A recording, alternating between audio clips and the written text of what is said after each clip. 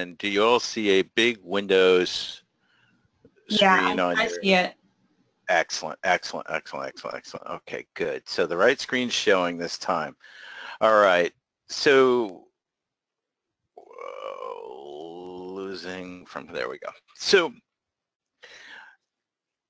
I had plans of grandeur and everything of going through and presenting, you know, setting up VNets and VPN connection and Azure Active Directory. And then I realized when I was doing that, I was coming up with a lot of little roadblocks when I set up Azure.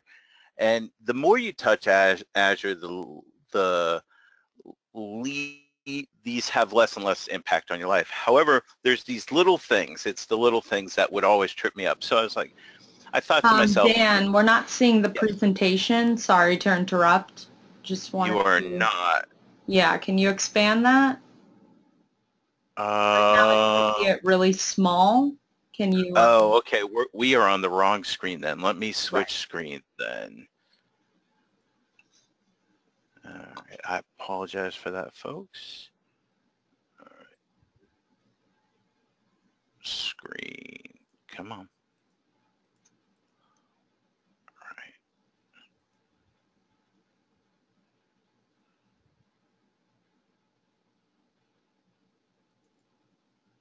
And tell me if you see that now. Or is I it see still a it, but small it looks like one? it's the presenter's view. It's really small. All I see are the small slides. Okay. That is interesting. All There right. you go. Sorry about that. My screen 1 and screen 2 got reversed. I apologize, folks.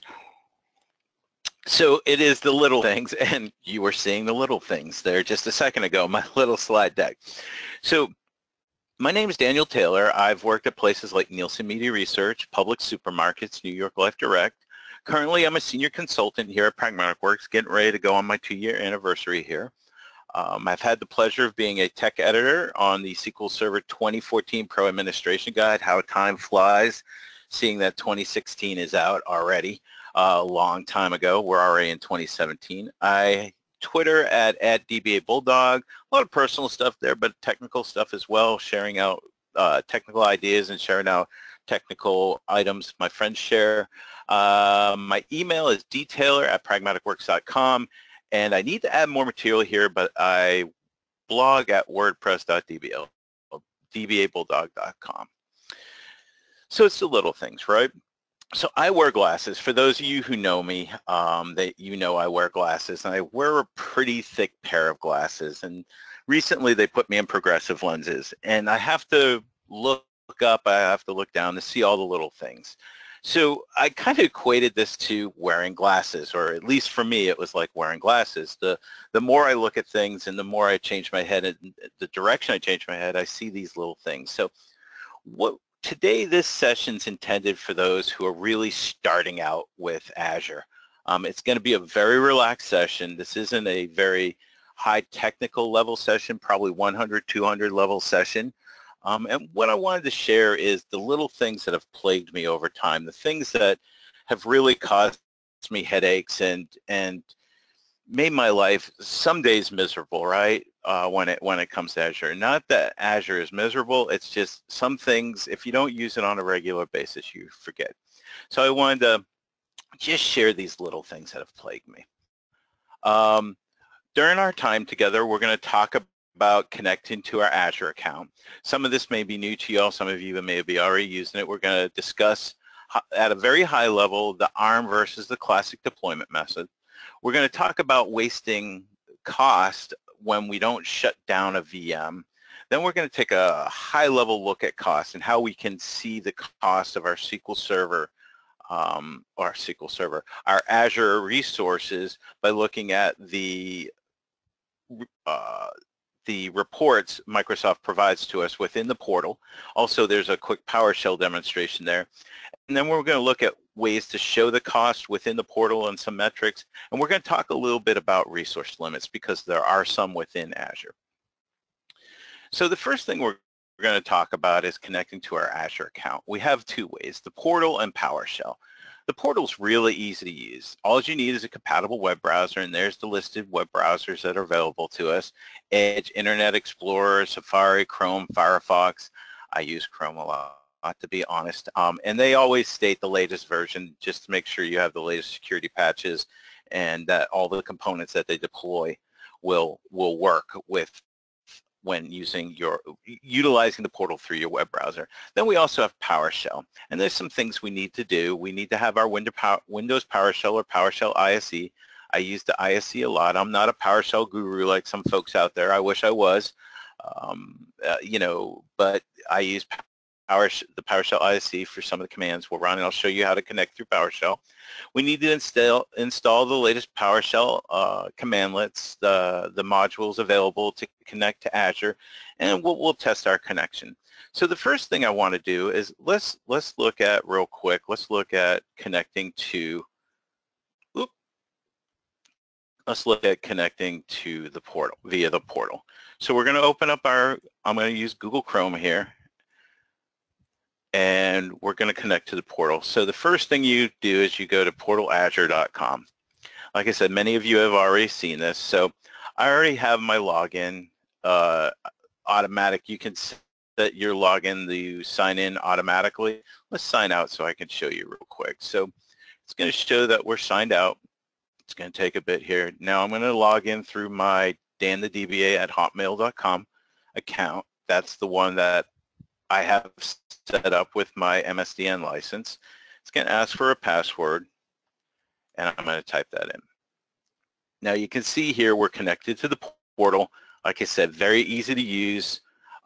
Shows us all of our resources available. You can ping things to your dashboard here so that you can see what items you used.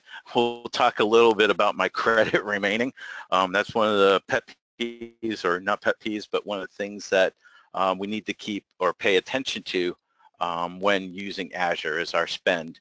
One of the biggest issues, or one of the biggest issues management has with Azure when we start utilizing it within our environment is the spend, and spend can go up quite quickly if we're not controlling what we're doing. So we're going to talk a little bit about that at the end of the session.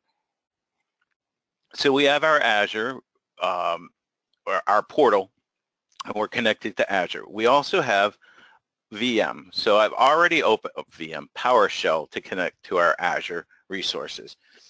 I've already opened up my PowerShell ISE. I've switched to my ctemp drive. So the first thing we're going to do is we're going to connect up to, well, the first thing we're going to do is we're going to install the modules required to access Azure. So to show the full install, first thing I'm going to do, I've already got the modules installed. I'm going to uninstall the modules here just to show you the Azure RM components that get installed. So that is complete. Now I'm going to do an install of our module Azure RM Verbose.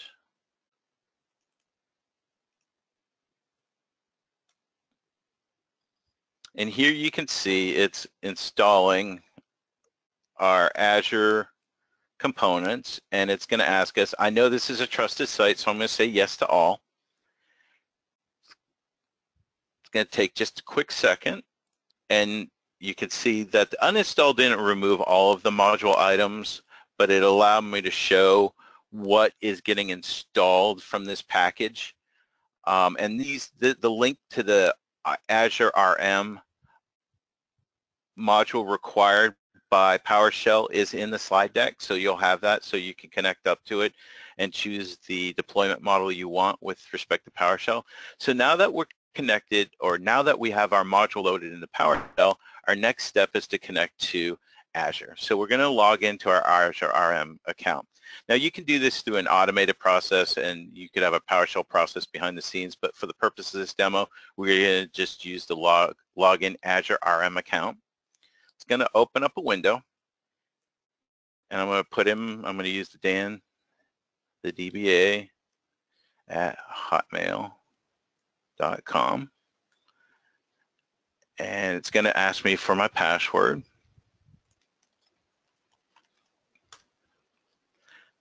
So now you can see here that we are logged into our Azure account.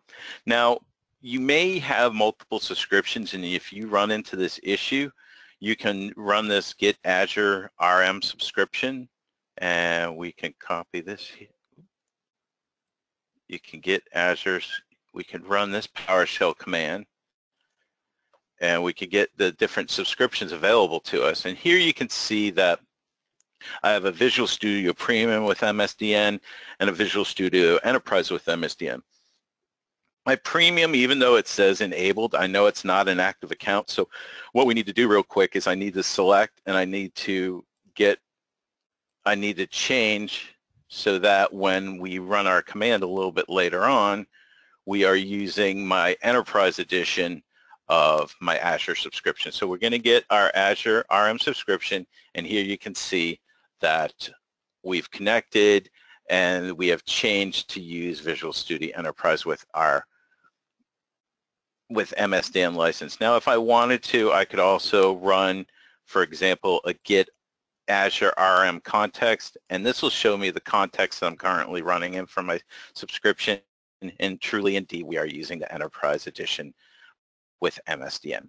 So that's just real basic how you connect. So you could list your resources, you could show your cost, you could create items within PowerShell. Just wanted to show the basics, what it took for me to understand what I needed to do to connect to PowerShell. And we'll come back to that a little bit later. We'll show a PowerShell script I found on GitHub. GitHub, oh man, my best friend. So we're gonna go back to that in a bit. So we're back in our portal, but let's go back to our slide deck here. And so we've talked about connecting through the portal and PowerShell. So we have those two mechanisms that we can connect and manage our environments. Now we have the ARM versus the classic deployment. And if you're new to Azure, you probably won't be utilizing much of the classic deployment model. However, if you've been using Azure for a while, you may still have some of your items in the classic model. In the classic model, deployment model, which was the original deployment model pushed out to us when Azure went live, you had to manage each resource independently. So our IPs, our VNets, our virtual machines, our storage, all those items had to be managed independently. So we had to manually track these resources. We had to know which resources were out there within our environment so that we could properly deploy them. So when we would do an automated deployment, we would need to step through, and we would need to know the order of operations to successfully deploy, let's say, a VM for SQL Server or a VM for our application server.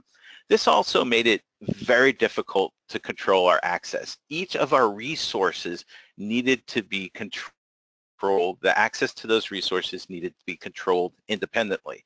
Made it very difficult, and you could miss things during your deployment, or you could give elevated access to certain individuals that didn't necessarily need that access. It was also very difficult to monitor. Costing was very difficult, as we didn't have a good way to monitor what and who was using our resources. Then came along the ARM, the strong ARM. The ARM is awesome.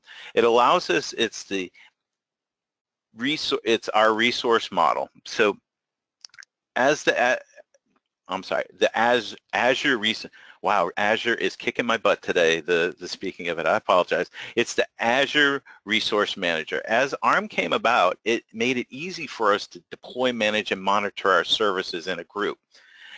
It allows us for consistent deployments because we know that it's going to apply things in the order that we define them as. We can control access now at a resource level, and we're going to look at this through the portal after we discuss this slide real quick. So we can now control all of our resources through a single resource group. Made it much easier, so we can control access to the IPs, the storage, the VM, the application, all through our resource manager. We could create JSON files to create resource manager templates. So if we're deploying 30, 40, 50 VMs in Azure, we can now create these resource manager templates and we can have a consistent deployment time and time again. We know that every deployment is going to be consistent, and we can define those dependencies. So if we have post or pre-install tasks, we can define these dependencies through our resources, and they're deployed in order. So let's go back to our portal now. Okay, so we talked about resource groups. So here on the left side of the screen, we have a blade that we can click on called resource groups. Let's click on that real quick. I have two resource groups here defined. I have environment 1 and environment 2. These are my resource groups. This is the high level, I want to say, container. It's basically a container, a resource group that everything's contained in. So if we go to environment 1, for example, it'll open up a new blade here, and you'll see we have a bunch of different settings and options that we can look at here. But most importantly, what I want to show, let me scroll over, is that within this resource group, we have our storage account, we have our virtual network, we have our virtual machine, we have our network interface, we have our public IP address, and we have our network security group. So you may ask yourself, how easy is it to set this up? So we're going to go over here on the blade, and we're going to create a new virtual machine. And we can see here we have machine 1, machine 2, which are stopped and deallocated, which we'll be speaking about here in a bit.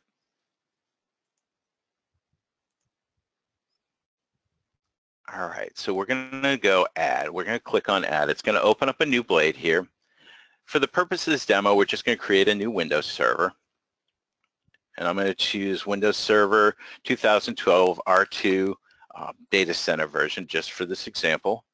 Now here you're going to see we're going to have an option that we can select our deployment model, and we can use classic or resource. For this, we're going to use the resource manager. I'm going to hit create, and they've made it so easy for us to do this. It's actually fun. So here I know we have machine 1 and machine 2 named, so I'm just going to call this machine 3. Great naming convention, but you can use a naming convention that fits your environment here. For the disk type, I'm going to stick with SSD. If we know we don't need high-performing disk, we could choose magnetic, but in this case, I'm just going to use SSDs. This is the username. This username here is not my Azure account that I use to log in. This is the username that is going to have admin access to our VM here within our Azure environment. I'm going to create a secure password. And this is cool. I love this. So it's going to pop up, and it's going to tell you what a strong password is for them. And it can be anywhere from 12 and 123 characters long. I can't remember 24. 123 characters would be fun. So I'm going to type in the password, a strong password here. It matches. I'm going to use my enterprise subscription, and here you can see that you can use a existing resource group or create a new one. So let's click on existing real quick, and you can see here that I have environment 1 or environment 2 already available, but I want to create a new environment. So I'm going to create environment 3. So I know I want to control this environment. I know I want ease of access. I want to be able to cost this individually. I want to be able to manage access. So I'm going to create an environment 3. We're going to click OK. And here we have our pricing. And if I view all, these are going to be all of the family types of Azure VMs available to me with my subscription. You can see here we could go down and we could use up to 1,000, close to $1,150 a month. I am not comfortable with that because I have $150 a month. So I'm going to click on a DS1 V2 standard just for the purposes of this demo. I'm going to hit select. It's going to pop us to our settings screen. Now this came about end of last year, this year, and it's managed disks. And if you can use managed disk, I recommend you use that. I'm planning on, or I would like to, I'm planning on doing another webinar or at least a blog post on managed disks and the benefits of them. There's very few drawbacks, but I use managed disk whenever possible. This manages the redundancy, this manages the backups. It allows Azure to handle everything for us, where we used to have to handle all the backups and the redundancy and that associated with our storage account. Azure's handling that for us. I'm going to use the default virtual network name. I'm going to use the default subnet, IP, and all the other defaults here. You could set up a set of IPs for your environment as long as they don't overlap. Say you join your Azure environment to your domain. You could set up a subnet here of new IPs so that you could do availability groups, or you could connect from one server to another server in Azure if you have a hybrid scenario. We're going to click on this real quick. We're going to open the public IP blade real quick. Here you can create a static IP or a dynamic IP. We're not going to go into too much detail, but let's say, for example, you had a DNS outside of Azure that could only access an IP. Here you would use a static IP, because we're going to look at something here in the next slide, and I'll show you why you may need to use that static IP. But we're going to close these blades down. So we're not going to talk about high availability or availability sets that's outside of the scope here. I probably will be doing another webinar here on availability sets. The availability sets deal with default domains and upload domains and when servers will be taken offline or patched, and you can control to make sure that your application or your database environment all doesn't go offline at one time. We're going to click OK here. It's going to provide us, it's going to do a final validation, and we're going to click OK. All right, so it's submitting the deployment, and we can see over here, you can see it's deploying my Windows server in the middle of the screen. If we go look here, you can see now it's already created a resource group. If we click on this resource group real quick, we can see that it's already going through, and it's taken care of its virtual network, its public IP address, its network security group, and if we wanted to, if we were really interested and we didn't have time to go get coffee or something, we could hit on deploying and we could tell our boss we're really busy and we're watching the state. But it'll show here all the status of your deployment. But we're going to move on. We're going to let that go and cook, and we're going to go look at a couple other things real quick. So let's go back to our slide deck real quick. All right, so we talked about Classic and ARM, and we looked at a deployment with ARM. We're going to look at, when we go back to that environment 3, I'm going to show you some reasons why I recommend ARM over Classic and what we would need to do if we were using the Classic deployment model. All right, so, all right, let's go back to our VMs. So we have environment 1, environment 2, environment 3. Over here on the left-hand side of the screen, let me highlight this first, we have our virtual machines. We have our Classic. If we had any Classic machines still deployed to our environment, they would show up here. And then we have our virtual machines. So here, if we click on this, we're going to open up our virtual machine blade. So you can see here machine 3 is in the process of being created. We have machine 1 and machine 2. We have machine 1 and machine 2 stopped and deallocated. Let's start these up. All right, so we're starting our virtual machines, and it's as easy as that. So what we're going to talk about here is we're going to talk about a little bit more about the dynamic versus the static IP. We're going to show some things that happen when we deallocate our servers with respect to the IP. We're going to add a DNS name so we could have a fully qualified name.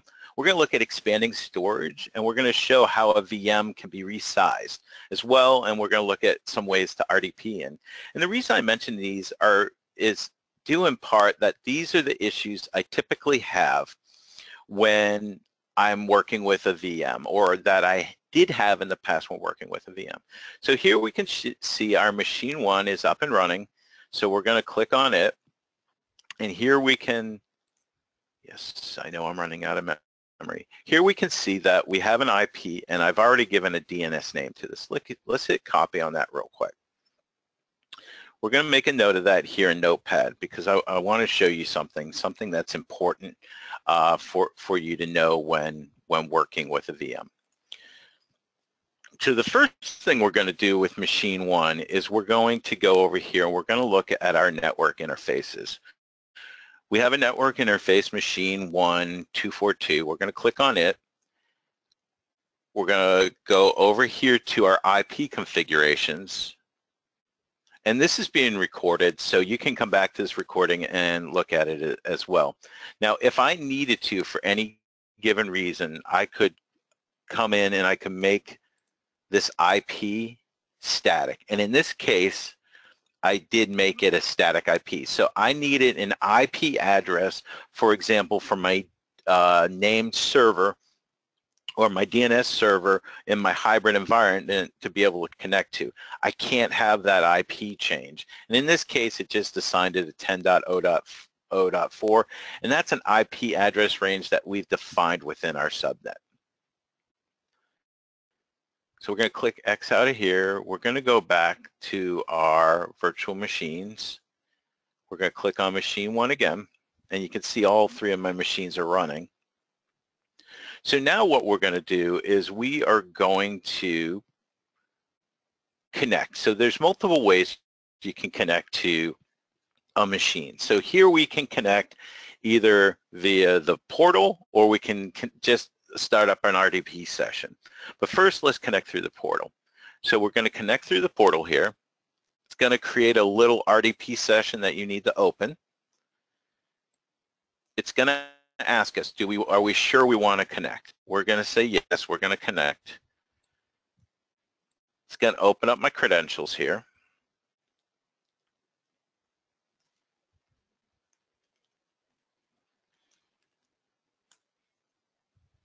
And then it's going to say, are we sure we want to do this? And one more time, I'm going to say yes.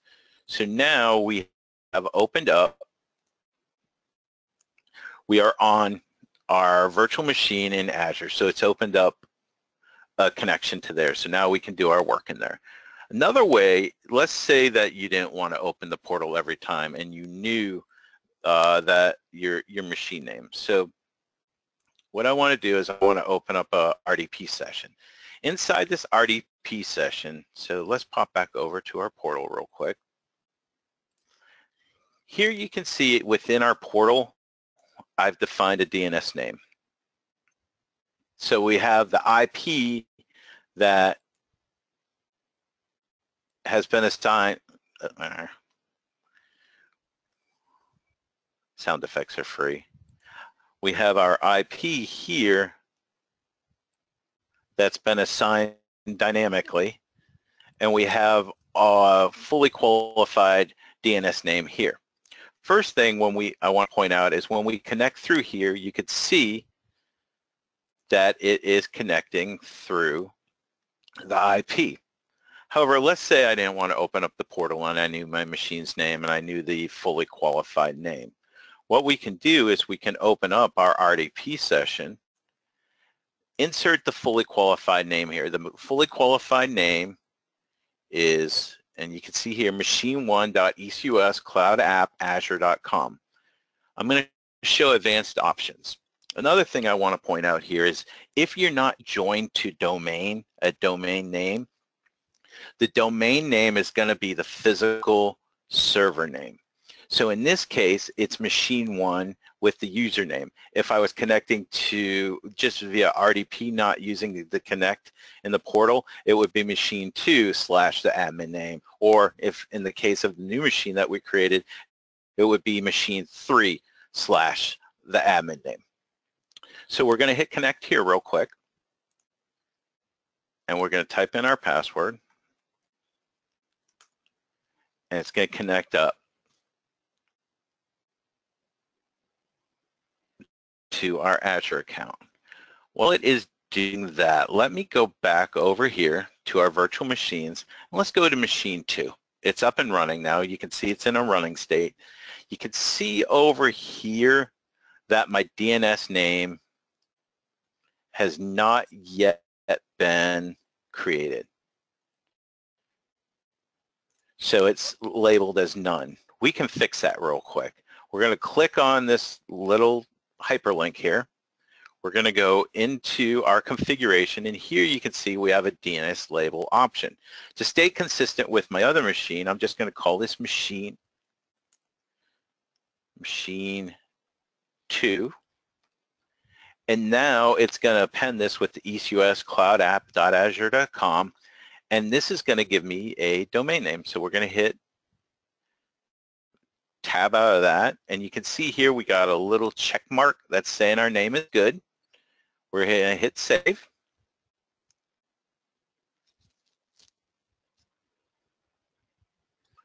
And now we can go back to machine 2, and you can see now that we have a fully qualified name. So if we go back over here to, gotta type in the right password.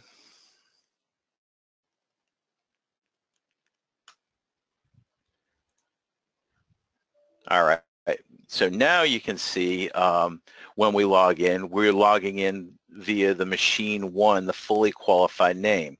And just to show you that we logged into the same server, I left the other session open, and you can see here that I kicked myself out. So it's showing that I'm just, rather than connecting through the portal and using the IP, I'm connecting through just a regular RDP session, and you could use the IP in the RDP session, but I just wanted to show that there's multiple ways to connect, and if you're not part of a domain, some of the pains I had there. It took me a little while to figure out that I had to put machine 1 in front of my login name to be able to connect to those. So we've gone through some of the pain points, right? The IP, the domain name. We've gone through configuring a resource environment. So let's go back to our server here. All right, now what I want to do is I'm going to go over here, and I am going to shut down this server, and I want to shut it down just to show you something. All right, so we're shutting that server down. All right, so let's go back to machine 1 over here while that's shutting down. And this is just to save time because it takes a little while for some of these things, for some of these items to take place. Shutting down, it takes a little while. So we have our machine 2 over here. One of the issues I was running into is I didn't have enough storage on my C drive when I created my machine. So I needed more space. So in order to do that, one of the things that took me a little while to figure out is our machine right here, you have a disk option. And I left the machine up and running because I wanted to show you something just intentionally. But we can go here and we can say, okay, I want to add, I've already got 261 allocated. Let's add 265 gig to this server. We should get an error, and that error is because disk resizing is only allowed when the server is in a stopped or a deallocated state. Also, something I want to point out is once you increase this size here, you can't go back in time. You can't decrease it. It's not a supported operation.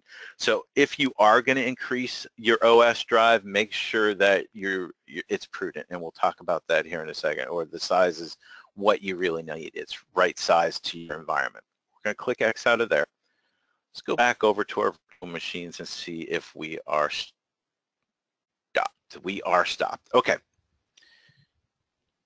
So one thing I want to point out here is you can see here that the machine is in a stop state. We are still being charged for compute resources, and we'll talk about that here in a second. What I want to do is I'm going to go over here to the portal, and I'm going to hit stop. What the stop over here in the portal does is this puts our VM into a deallocated state. So once that is completed, and you can see here it's going through a deallocating stage. Well, that's deallocating. Let's connect to machine 2 real quick. All right, machine 2.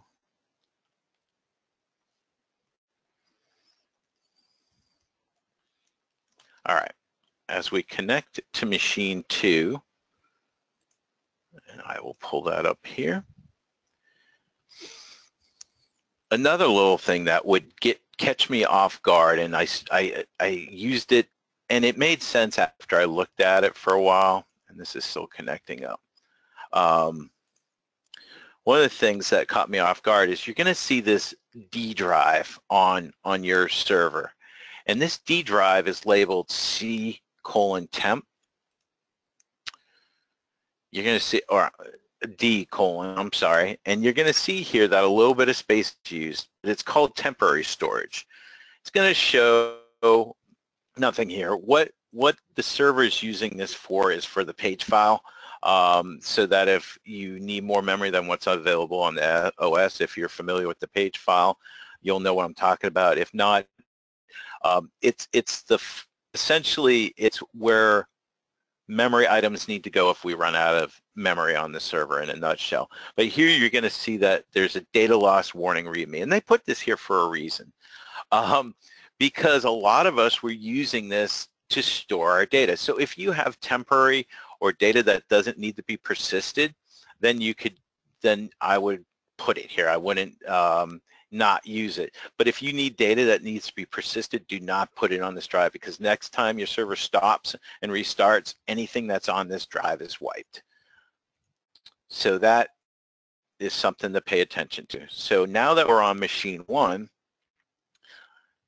and there we go. All right.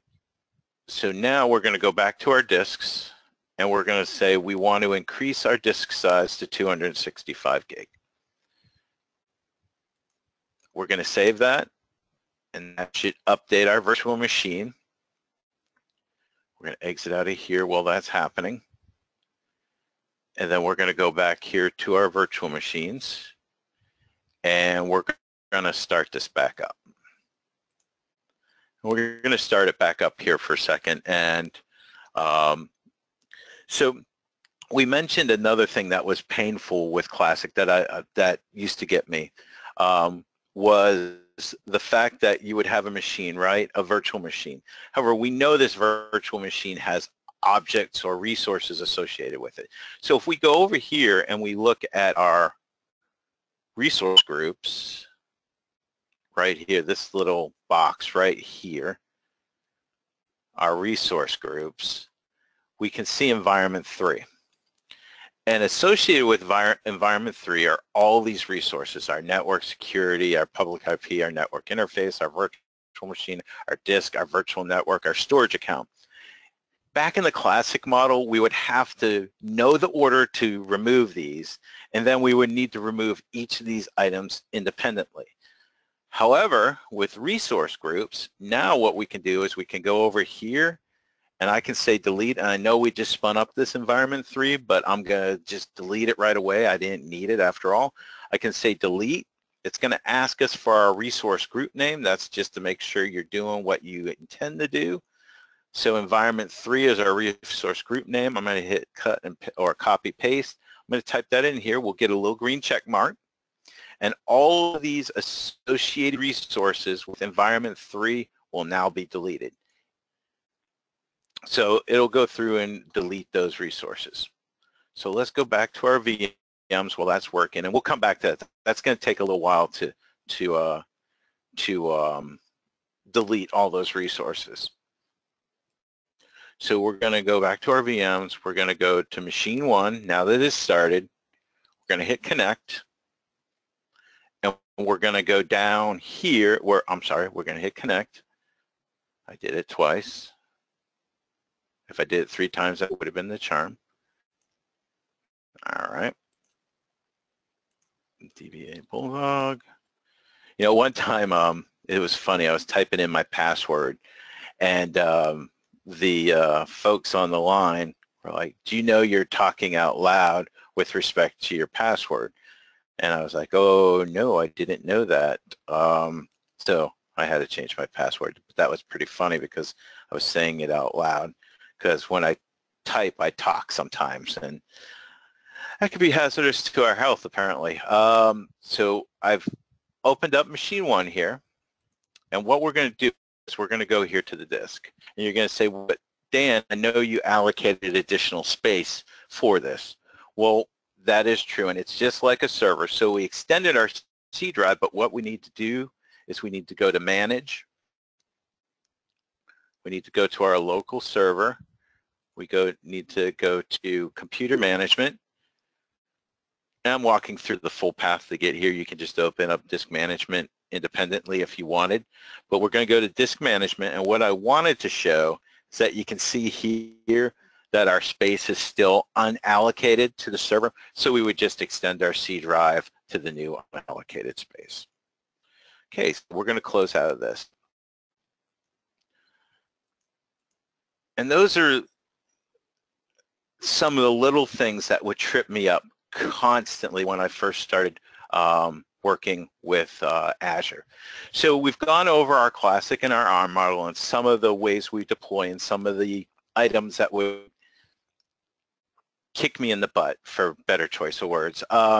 So, oh my VM. So last month I was testing some capabilities of Azure, or a couple months ago, and all of a sudden my cost just went through the roof. And I mentioned earlier I have $150 worth of spend per month, and I don't like getting close to that limit, but I was at $138, and I'll show you that here by mid-month, and I only have 14 days left, and I knew I had a lot of work to do. So a couple things we can do to prevent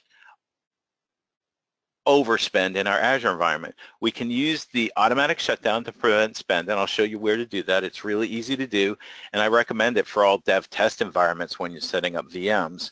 I am stopped, deallocated. Why is there still spend? Well, I had all my VMs shut down, but one of the items I learned late last year is that even though you're in a deallocated state, any of your spend on your server, for example, your private IPs, any static IPs you've defined, your OS drive, any data drives. The data drives made sense to me, but the OS drive and the IPs didn't make sense to me, but I was still incurring spend on those. So even though you're in a deallocated state, it's just something to know that you're going to have spend on your VMs even if they're in this deallocated state. Also, when you set up a VM gateway, even if your server isn't connected to your VPN through your gateway, you're still going to incur spend for that gateway. So there's little items that you need to keep in mind, and we'll look at some of those, the cost of those items. And we can use the resources to determine spend, and we'll look at that here in the portal.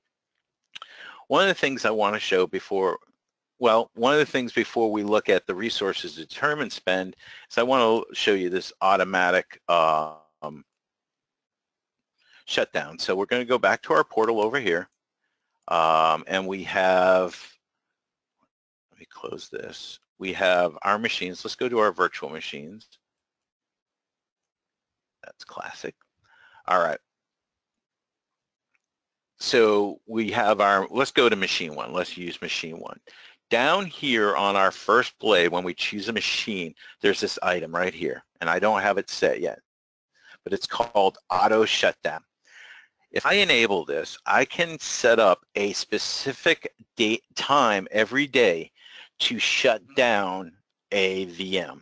So if I am deploying a dev test VM and I know my developers go home, 8, 9 o'clock at night, I can schedule every night to shut down, have a scheduled shutdown of all those dev VMs. You could have that in your resource management template.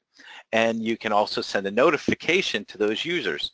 So it wouldn't, blindside them if they're working late, because they can always stop the shutdown.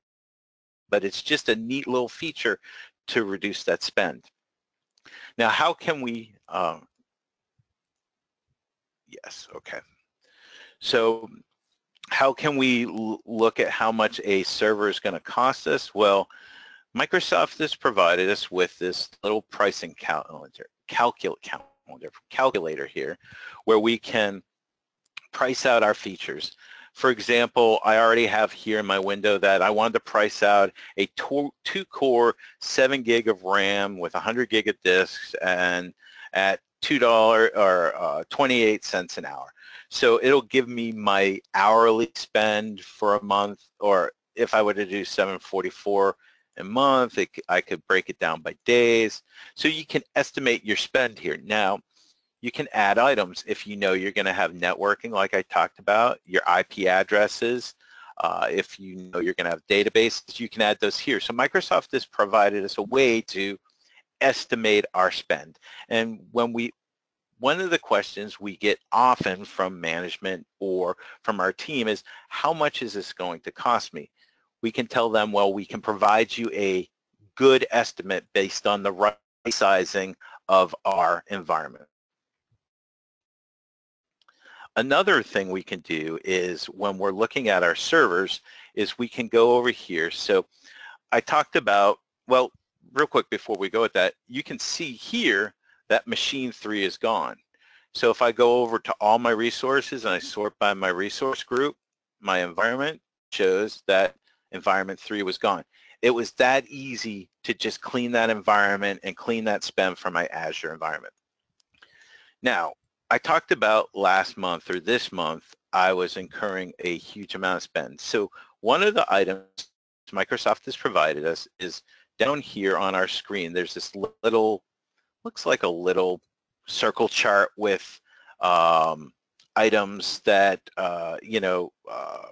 color of the different types of spend that's going on, and it's called the billing blade. We can open up our billing blade and we can see here that it provides us information about our billing, our payment methods, our active subscriptions, and it shows me I have 2 here. I'm interested in active subscription Enterprise Edition. So we're going to click on here, and you can see here it gives a breakdown of all the spend I have over this current billing period. And a billing period isn't month to month. In my case, my billing period ends 5 days from now.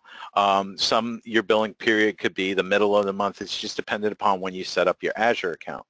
But we can go here, and then we can drill in further, and we can see all of our spend for our particular items.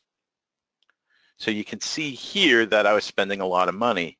And one of the items I mentioned was that I was deploying the gateway, and you can see here that the standard gateway I was setting up VPN connections was costing approximately $61.18. It was set to consume about $128 for the month for that particular item. So I had to stop running that service.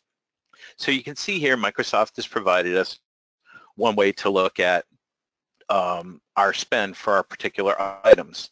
Another way, and this is where resource groups are awesome, is you can come up to your resource group here and we can say, okay, I want to look at, let's say I know environment 1 is, well, I don't know which environment's spending me all of my Azure spend.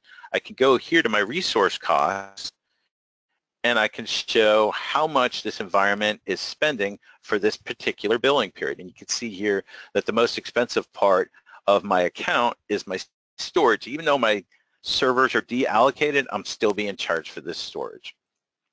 So those are some ways we can look at Azure spend through the portal.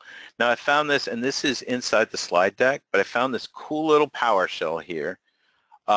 And what this PowerShell does is it dumps out to a file, and I found this out on GitHub. Once again, thank you, GitHub. Open up our PowerShell. I'm going to paste it here in my ISE. I'm going to log in real quick.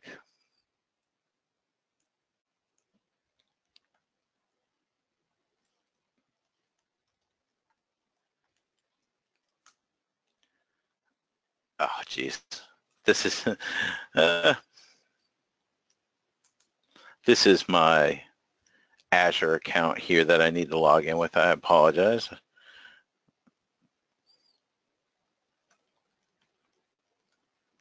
Too many accounts. All right, it's going to redirect me. Type in the password. All right. Type in our password, and that's going to dump out from my enterprise, And here it's going to pop up this little PowerShell, which enterprise, which subscription I want to look at. I just want to look at my Enterprise Edition. And this is going to dump out to an Excel spreadsheet. So what we can do with this, let me open up the spreadsheet from my temp drive.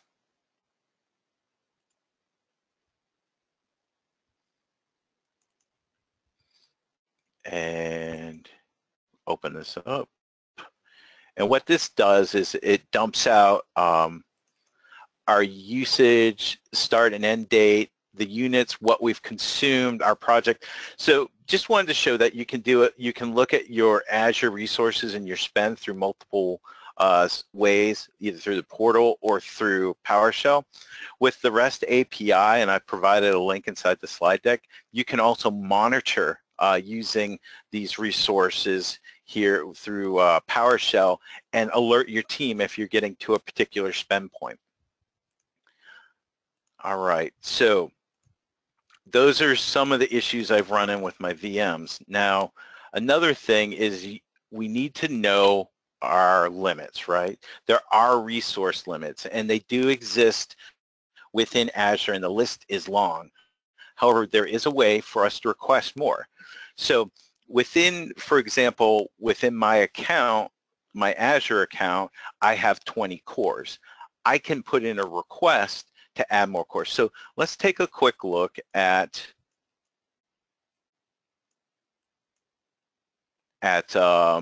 this list, and I'm going to pull it up here. I didn't put it in here because like I said, the list is long and proud. So let's take a look here at the list. We'll open up a window here. And this link is provided in there as well, but I'm just going to scroll through here really quick. But these are all the resources within Azure that has a limit. The ones, I'm interested in is cores per subscription. The default is 20. The maximum is 10,000. I'm working with a client who is rolling out close to 100 Azure VMs for a compute environment. So we had to obviously increase our default limit. Our SQL Server databases per subscription, that's an important one to remember. Our storage accounts. And you can see here, like I said, the number of VMs per subscription, we had increase.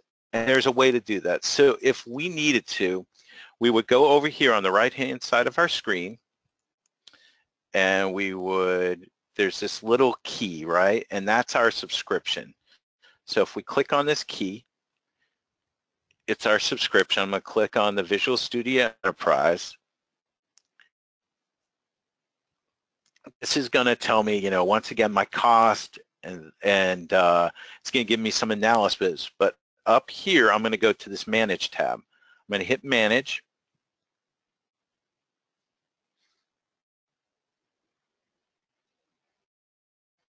And it's going to open that up. It takes a little while because it's pulling information from my subscription account. Okay.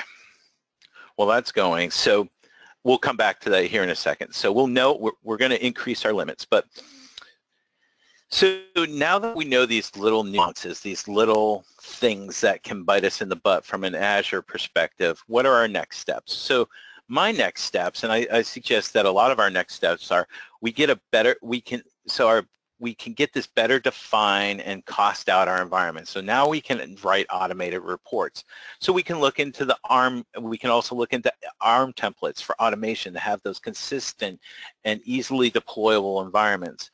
We can start discussions with our teams. We can say, look, I know my estimated cost of my environment is going to be this. It's an estimated cost, but this is a good starting point for us. And we can also ensure management that we're going to control our dev test environments by using features like the automatic shutdown or using a PowerShell script to automatically shut down. So let's see if this, all right, great, it came back. So now here, this is in my account window. So this is managing my account. So a couple things I want to point out is I'm down to $5.80. Good, we're going to make it. If I wanted to, if I exceed my 150 $150, I can click on here and I can remove my spending account for this month. So yes, I want to remove my spending account and I can remove it for just this month. And as long as you have a credit card on file, and they'll take the credit card as long as it's a valid one, I can spend for this month. And then for next month, I can easily remove that. So I'm back to my $150 spend.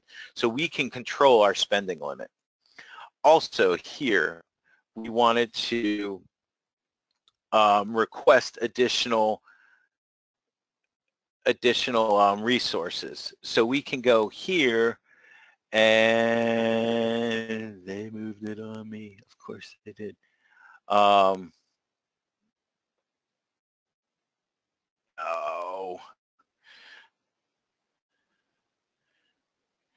So inside here we could choose, and I can't find it right at the minute, and I apologize, but we can come in here and we could, and I'm just missing it right now, but there is a link in here, and maybe that's a good blog post, and I'm going over, and that's probably why I'm missing it, but there is a link in here where we can go and we can request additional resources for our environment. Let's click here on manage payment. No.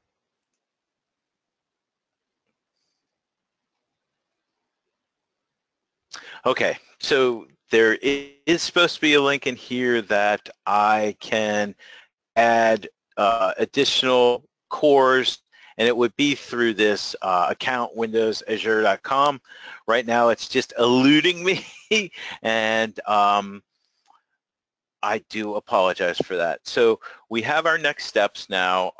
Go back and set up your private account or through a Hotmail account or something like that, and start playing with Azure. Azure is awesome.